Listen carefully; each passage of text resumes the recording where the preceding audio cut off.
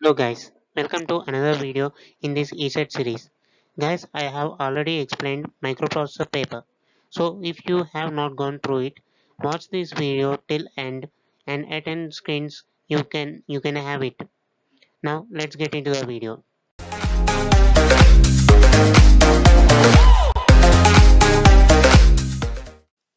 In this video, I will explain the computer organization paper of AP-ECET 2020 with some very important concepts as well.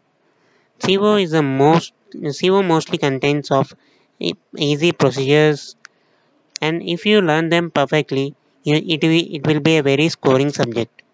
Now let's get into the first question. The PI bus interface unit contains first in first out register of size 6 bytes is called as. Now let's go through the options. Queue stack segment register. Here it is given first in first out. First in first out always refers to the queue. So the answer is Q. Stack refers to first in last out. FILO. Remember this. And next move to our next question. The fetching of the program from secondary memory to place it in the physical memory during the execution of CPU is called. Here physical memory refers to the hard disk. Hard disk. Now let's see what first swap in swap out means. If we think this as a hard disk and this as RAM,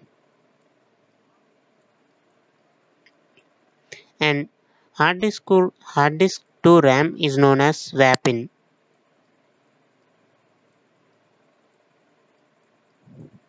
and from RAM to hard disk it is known as swap out.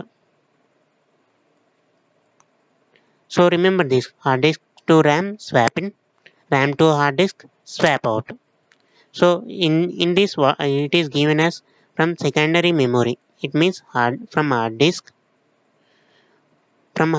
Sorry, this is secondary memory is hard disk and this is RAM. Physical memory is RAM. Secondary memory to physical memory means hard disk to RAM. Hard disk to RAM means swap in. So the option is swap in. Now let's move to our next question. The sorry.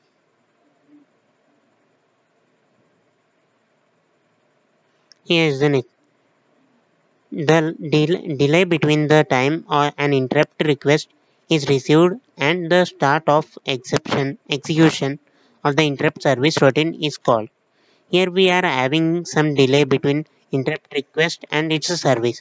This difference is known as interrupt latency. Here the option is interrupt latency. Latency means delay. Delay in anything is known as latency. And interrupt is one of the most important concept in ECET. If it will get back in every subject you have. So be perfect with interrupts. Now let's move to our next question. The DMA controller may be given exclusive access to the main memory to transfer a block of data without interruption is known as.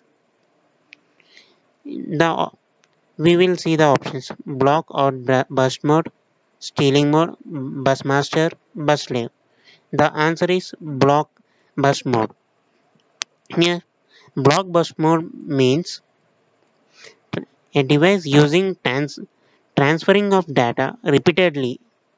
Means in this mode the data is transferred repeatedly without going through the steps required. Without going through the steps which are very required, and it is repeating always. Now let's move to our next question.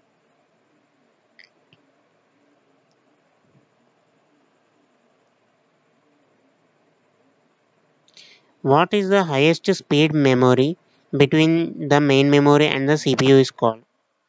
We will see the option. Register memory. It's not. because CPU is itself a combination of registers, cache memory. Yes, we will have cache memory in between RAM and CPU. If it is RAM and here it is CPU, in between we will have cache memory. In depth, here in between in depth we can see here we will L2 cache, level 2 cache, and on CPU we will have level 1 cache. Now let's move to our next question. Which one of the following can produce the final product of machine processing in the form usable by humans? First we will see the options: storage, control, input device, output device. The question is asked like which are used by final product after the computer has processed something and the final product is used by humans. We will be getting the output, means we are interacting with the output. So the we use uh, we use output devices for interacting with the output, like monitors, printers, etc. So the answer is output device. Now let's move to next question.